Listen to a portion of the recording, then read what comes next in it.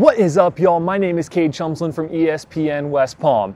Another year of high school sports is now upon us, which means it's another year of handing out the Land Rover Palm Beach Player of the Week award. For our very first week, I'm out here at Calhert Field at the Kings Academy, checking out their senior star quarterback, Joe Dailey. Joe has been with the Lions for all 4 years of his high school career, and in his senior year debut last Friday, he put up 300 total yards and 5 total touchdowns against the Park Vista Cobras. Joe is hoping to put up another monster season for the Lions in hopes of playing at the next level come 2025. I just stopped by the locker room to talk with him. Here's what he had to say. Congratulations, Joe, on being this week's Land Rover Palm Beach Player of the Week. Thank you. Incredible performance last week. I know it was only week 0. You know all the numbers. How good did it feel to get off to a hot start in 2024? It felt great. We've been working really hard in spring and summer, and had a great fall camp too. How much does this school mean to you and Coach been for you?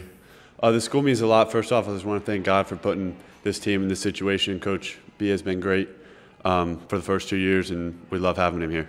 You had a solid season last year. What's kind of been the mantra for you and for this team headed into this fall season?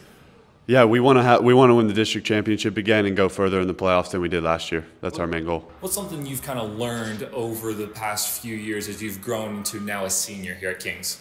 I've learned to take up the young guys a lot, build them up, because as a senior, we're not going to be here forever, so we want to keep this program going as long as we can. You're not exactly sure where you want to go to school yet, but what are some things you're looking for in a program, whether it's football or just the academic side? Academics, I would love to study business and finance, and I would love to play football in Florida locally.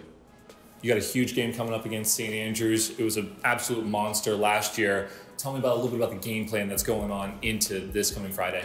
Yeah, they're a great team, and we're two really good private schools that are always neck and neck, so we should have a great game, and we're just trying to do what we do every week. We're not changing anything up, anything crazy. We just got to do what we got to do. Well, we look forward to all the highlights coming from Joe and the Lions all year long. Make sure you're checking out all the crazy plays on ESPN West Palm Play. As for you guys, until next time.